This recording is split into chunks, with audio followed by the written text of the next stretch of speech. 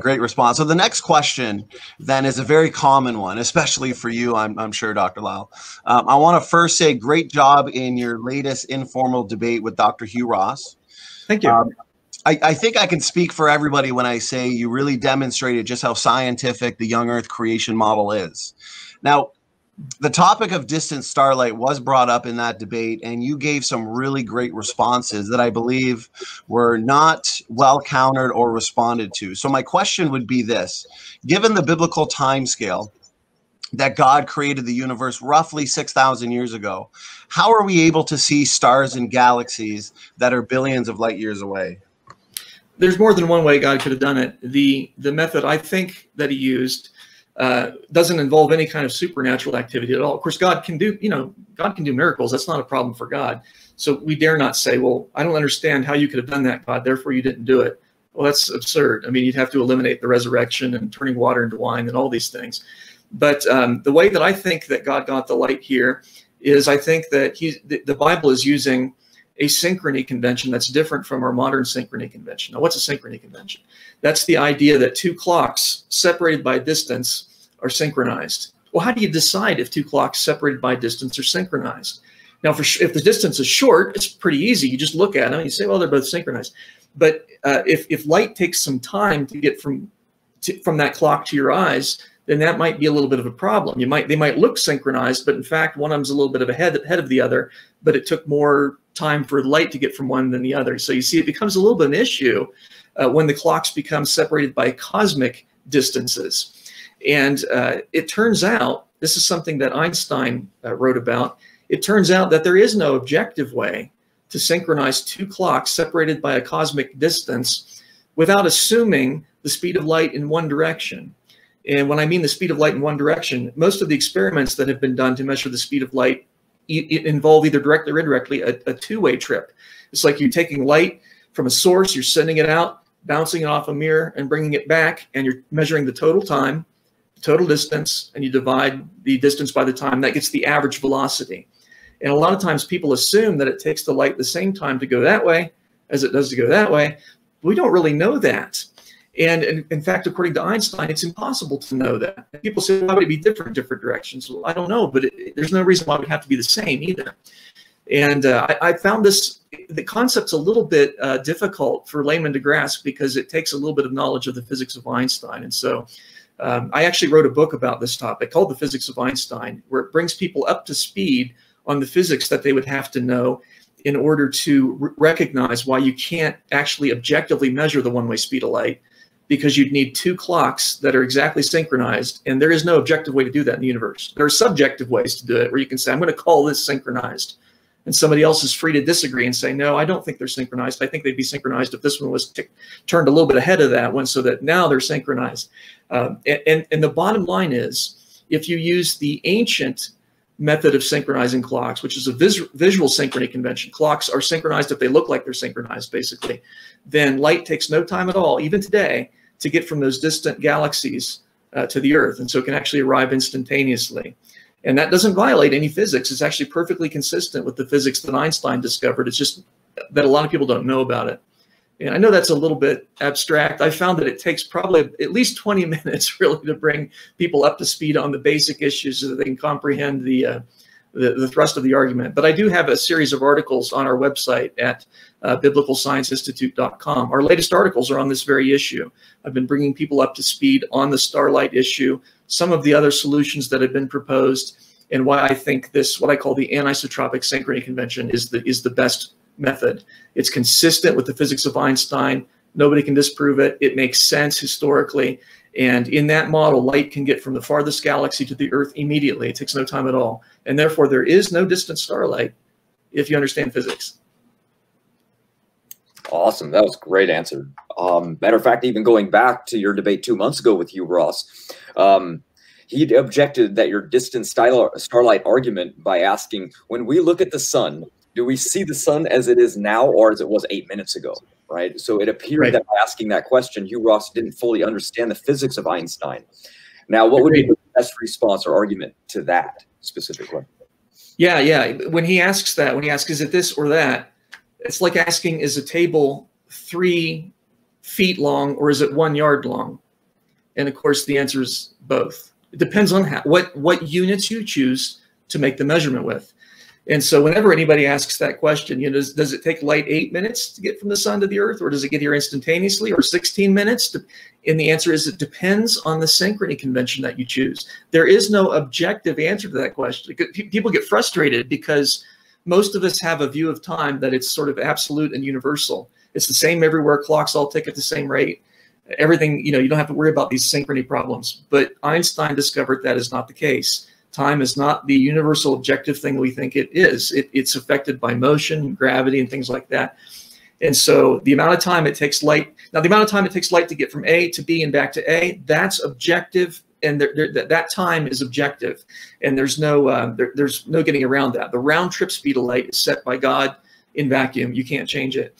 But the one-way speed depends on how you choose to synchronize clocks. And so does light take 8 minutes to get from the sun to the earth, or does it take no time at all? The answer is yes.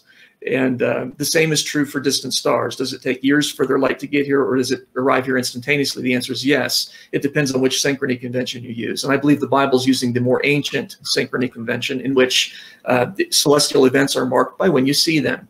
And so in using that system, God created the entire universe. The light was immediately visible to Earth on day 4, as soon as God created the luminaries. And that gets around a lot of these other issues too of, people saying, well, God made the light already on its way. Well, then he's making pictures of things that don't exist.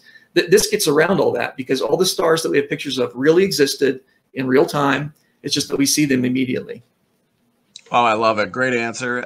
We've got a lively chat who are really enjoying this, and who really enjoyed your debate with Hugh Ross a couple months ago, and share my opinions with it. Here we've got Tony Torpa. Question came in. Hi, Jason. Has anything been heard from Hugh Ross when you challenged him to read your article, Distant Starlight and ASC, in your last debate? Thanks for your new posts on the subject. They are awesome.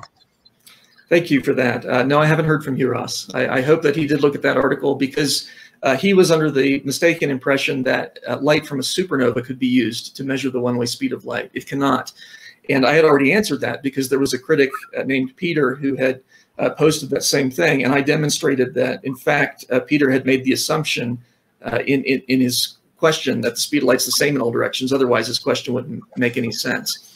The fact is, you get exactly the same answer for when you see the light from a supernova that's been gravitationally bent. You get exactly the same answer, whether the light in one direction is instantaneous, or whether it's C, or whether it's any other value that's allowed. And the reason for that is light can only be instantaneous in one direction relative to a given observer. And so the light from the supernova would have to go at an angle. And so it wouldn't be quite instantaneous when it first goes out, until it gets bent around the galaxy and then zips directly toward the observer. And so I answered that, and Hugh hasn't got back with me yet. I hope he will. If he wants to, if he thinks I'm wrong, he's welcome to challenge me, and I'd be happy to post his reply and my reply to his reply, and so on. Awesome. Yeah, great response. I mean, it looks like oftentimes I find that the critics, even some of the most militant critics, just aren't really up to date on the literature on this anyways. Yeah. So I guess you kind of answered this, but a question would be, how do you feel the critics have responded to your arguments overall, Dr. Lisle, on distant starlight in a young universe? For example, as you're covering here, the one-way speed of light and synchrony conventions. In other words, have they provided any sufficient rebuttals? And if possible, and you did cover a couple here, what are the best possible responses to those rebuttals? I haven't seen any serious rebuttals, to be honest with you. People who are physicists and are trained in relativity have, some of them have said, well, Lisle's right about that. So, and of course, some of the papers that promote an ask type model, like the one by Sarkar and Stachel that I like to point out, and the authors are not creationists, but they agree that light can get here instantaneously using the correct synchrony convention. So I haven't seen any real. I've seen internet rebuttals by people who don't seem to be trained in relativity. I've seen one that says, well, no, you can't use that coordinate system, or it would create a gravitational field, which we don't see. No, that's not the case. Switching coordinate systems does not create a gravitational field. You can measure things in polar coordinates. You can measure them in rectangular. You can measure using an Einstein synchrony convention or the anisotropic synchrony convention. It doesn't create any magnetic or any gravitational fields. And anyway, it actually the most of the ones, if you go back a few months back on my website where I respond to Peter's objections on distant starlight, most of the ones that I've seen on the internet, he repeated those and I answered them. So I haven't seen any ones that are a serious challenge from a physics perspective, because frankly, the conventionality thesis upon which my model is based is really pretty well established. I consider it proved. John Winnie back in 1970 showed that all of special relativity can be done without the one-way speed of light, leaving it as a free parameter, which the epsilon, the Reichenbach epsilon. So I haven't seen any rebuttals at all, really, other than ones that are kind of on the internet, not peer-reviewed ones. Right, you're going to get that with everybody, though. I mean, you Sure. see that everywhere. The internet, Of course. The internet's the criticism area. So here's one. You did answer at least the first part earlier, but I'm just going to read the entire thing for you because this was a critic question. So the objectum, for the sake of argument, let's accept that your claim for the round trip average speed of light is 186,000 miles per second. If this is true, and this is the one-way speed of light, then in order to accommodate a 6,000-year time frame, these specific critics have stated that there is no simply no reason to think that the one-way speed of light is over 700 times faster than the round trip speed of light. Well, when people state things that way, that suggests to me that they're not understanding the physics of the situation. It'd be a little bit like saying, you know, the metric system is clearly the correct way to measure things, and not the English system of feet and inches. I mean, because 12 inches in a foot, I mean, that seems unlikely. Whereas meters, you know, it's 10 centimeters, you know, 100 centimeters in a meter, and so on. That's all 10. That's nice and neat. Nature clearly prefers metric over English. Well, no, it doesn't, because you see, when it comes to a convention of measurement, you can't use Occam's razor. Well, it's more likely to be this than that. No, it isn't. It's your choice.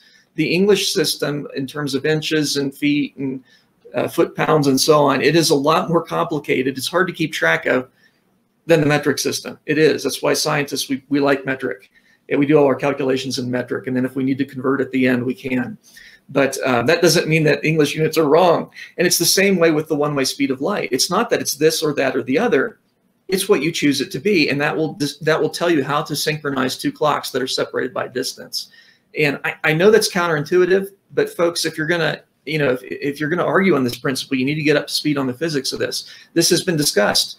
This topic of the one-way speed of light and its immeasurability has been discussed for over a century. There's a century worth of literature out there devoted to this topic. And not long ago, I came across a book somebody had written. Max Jammer wrote a wonderful book called Concepts of Simultaneity from Antiquity to Einstein and Beyond. And it's a nice summary of the scientific literature, written really pretty much at a layman level. And so that's a nice way to get up to speed on these issues. But when people say, well, it's more like the speed light's more likely to be this and than that, or there's no evidence that it's one way or the other.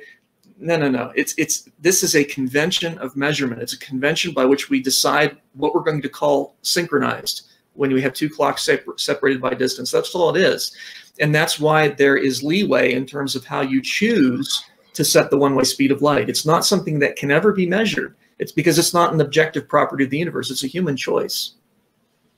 Right. That's a great response. These critics, like you said, Dr. Lisle, they need to get up to date on this. This physics, as you said, is known and it's understood.